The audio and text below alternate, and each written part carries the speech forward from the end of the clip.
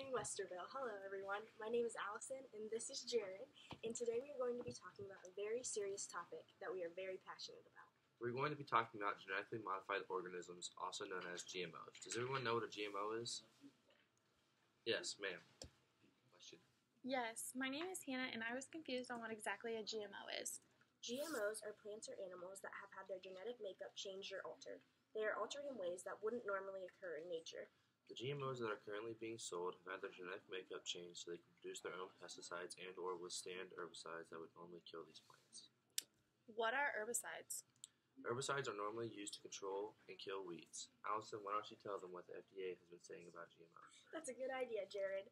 The FDA has been very concerned about GMOs and report that they are inherently dangerous and can also create the following problems: poisons, allergies, new diseases, nutritional problems, gene transfers, and much more. We will get into more detail about each of these a little bit later. Well, if the FDA is saying this, then what are the benefits and some concerns of the GMOs? Some of these so-called benefits of GMOs are more nutritious foods, so they're claiming that the food tastes better. Plants and crops require fewer environmental resources. Less pesticides are being used since these plants and crops can defend themselves. There has been an increase in food supply, so the food will last longer and has become cheaper.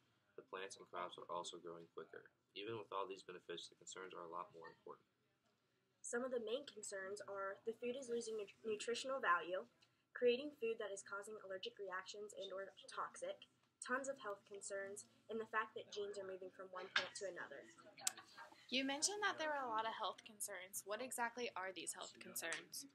Great question. There has been 7 serious health concerns as well as many others that are just now coming out. One of the concerns is organ damage. So the herbicide Roundup has been associated with damage in the liver, kidneys, heart, adrenal gland, spleen, and blood flow systems. All of these signs were shown within 90 days of being tested, which is very rare. Usually it takes about 2 years to find a lot of damage and or problems. Scientists predict that if there was a longer study done, there would be even more damage and problems coming out. Sterility and infant mortality is also a problem. In a study done with rats and hamsters, there were many problems shown.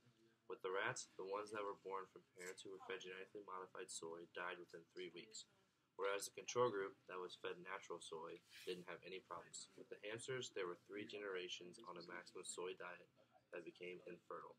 These hamsters were slower to grow and their pups had very high mortality rate. Birth defects come out as well. These defects are noticeable in the brain, intestinal tract, as well as the heart. Scientists have found these defects are related to genetically modified soy that was doused with Roundup. Allergies have had a significant increase as well.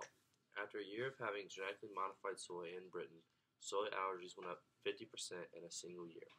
Then when the genetically modified soy was introduced to the United States, our peanut allergies doubled. Cancer has a huge risk with GMOs. In areas that use pesticide Roundup, there have been over 300 cases. Rats that have been fed genetically modified potatoes that produce their own insecticide developed precancerous cell growth and had organ damage. Milk is a huge problem because cows that are treated with RBGH have high levels of the hormone IGF-1.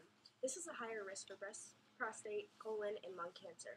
Farmers in the United States have been using this to increase their milk production, not knowing the effects it has on everyone that consumes their milk. GMOs are also showing an altered structure and function of the liver. This is causing an altered metabolism and cell changes that can lead to accelerated gain. Along with this, they have found that there has been an immune system dysfunction and an increase in diabetes. Mice that were fed GMOs had over 400 genes different between them and the mice that were not fed GMOs. The main genes that were affected were the genes that controlled insulin regulation. The animals that were fed genetically modified food had intestinal immune system disruption. So, a lot of these descriptions that you provided talked about animals being tested. Do you know what all the outcomes were for these animals? Yes, actually we do. When genetically modified soy was fed to rats, both males and females, they encountered some crazy changes. The female rats that were fed genetically modified soy and had babies, they usually died within 3 weeks, whereas the control group that was fed natural soy only had 10% of their babies die. The babies from the genetically modified soy parents were also smaller and had issues when they were trying to become pregnant later on in life. The testicles of male rats that were fed genetically modified soy changed from pink to dark blue and their sperm was altered. When you took a closer look at the embryo's DNA in these rats, it was completely different than their parents. When buffalo were fed genetically modified cottonseed, they encountered many different complications as well. Some of the complications include abortions, premature deliveries, infertility, and prolapsed uteruses. Here in America, we have pigs that have been eating certain genetically modified corn, as well as cows and bulls that have had complications.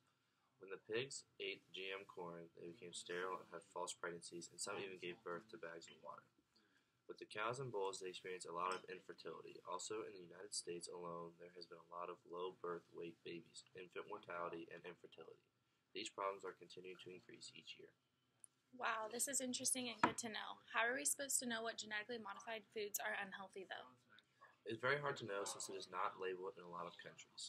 A lot of common genetically modified foods are fruits and vegetables, such as apples, papayas, potatoes, and squash, corn syrup, which is used as a sweetener in many foods and drinks, cornstarch, which is used in soups and sauces, soybeans, corn, and canola oils. These are all used in snack foods, breads, salad dressings, and mayonnaise. Sugar, that comes from sugar beets. In the United States, cotton, corn, and soy are the most genetically modified food that we know of.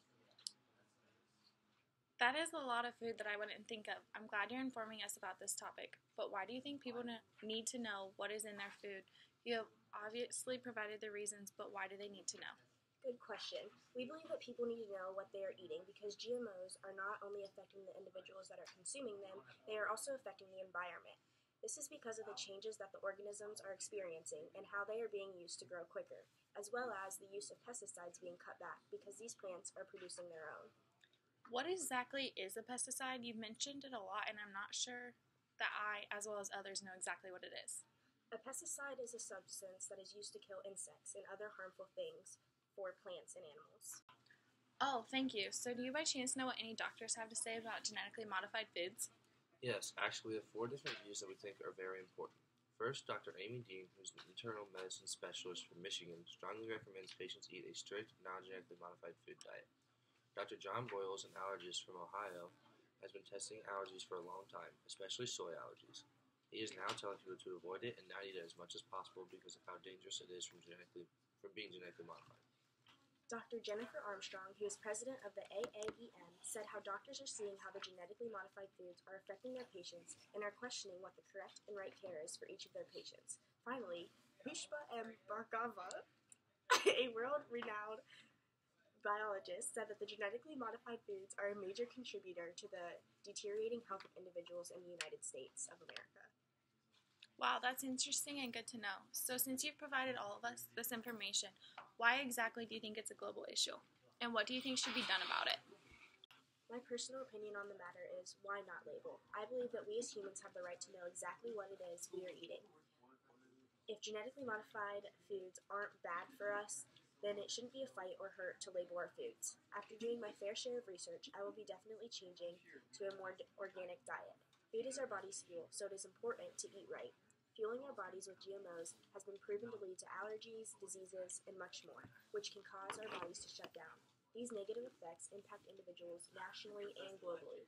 People need to have a choice of whether or not they want to eat GMOs, and labeling is the answer. Going off what Allison said, companies are not putting what is going into the food that they produce on the labels because they know people would not buy the product knowing what it contains. This is a problem because all the ingredients that their product contains is extremely harmful not only to the human body but to the environment. The animals being tested is an unethical issue in itself. They are showing a variety of results that prove that we should not be intaking this horrible ingredients. In conclusion, humans are rational, autonomous beings and deserve to know what they are eating. You nailed it, Jared.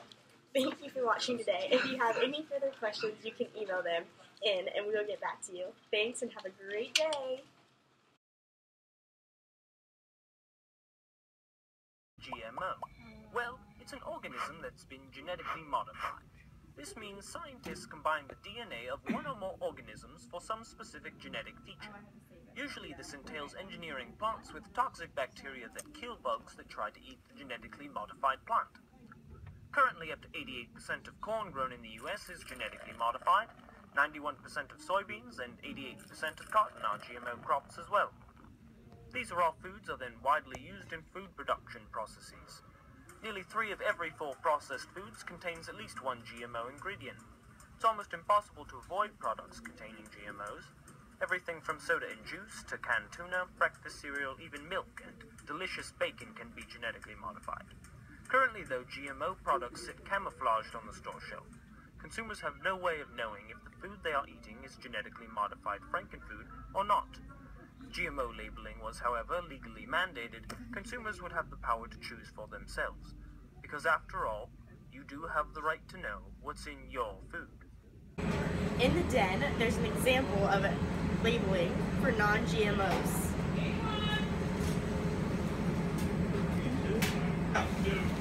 Wow, hey Al, I heard you talking about GMOs. I'm glad to know what's in my milk. This is what we need on all of our foods. We need labeling.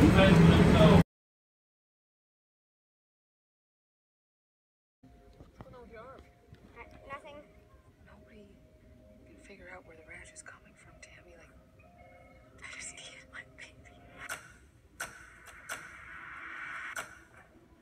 We have created seeds that are able to withstand stress from viruses, bacteria, adverse weather, soil conditions. Lenestra has sued more than 800 family farms over patent infringement. How do you patent life? I mean, honestly. This university used to get most of its scientific funding from the USDA. Now it gets it from corporations, so we adjust. This is science that's saving the world. Now, almost 90% of corn and more than 90% of soybeans that are planted in the United States are genetically engineered. So it's just in everything. You're not well. You're acting paranoid. You said it yourself. You're having delusions. So you saying my son is making it up? I don't think he's making it up entirely. It's a psychological disorder, Miss Kessler.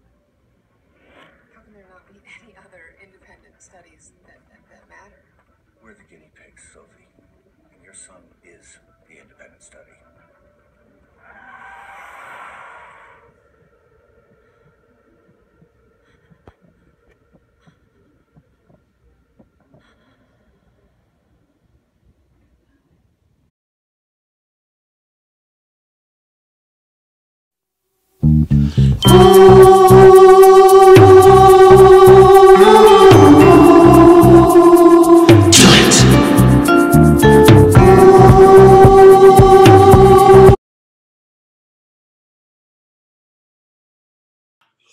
Good morning, Westerville.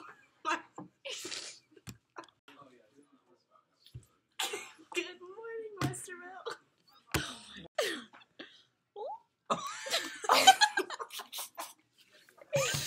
So, the herbicides Roundup, The herbicide Roundup. cell growth, as well as organ damage. Had organ As well as had organ damage. This is a huge problem because cows that are treated with RBGH, something GMOs, it's really cancerous, and I don't know what I'm talking about. So the animals were fed GM food. I don't even know what. Ice cream. the male rats that were fed genetically modified soy. Going on with elephant. Oh my god.